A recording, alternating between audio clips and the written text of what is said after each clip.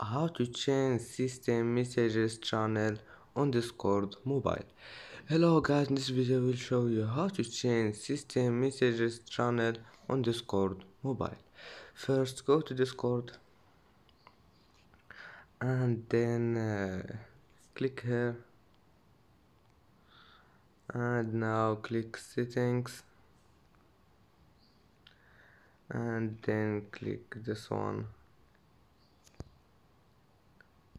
overview, and then all you need to do is just click this one,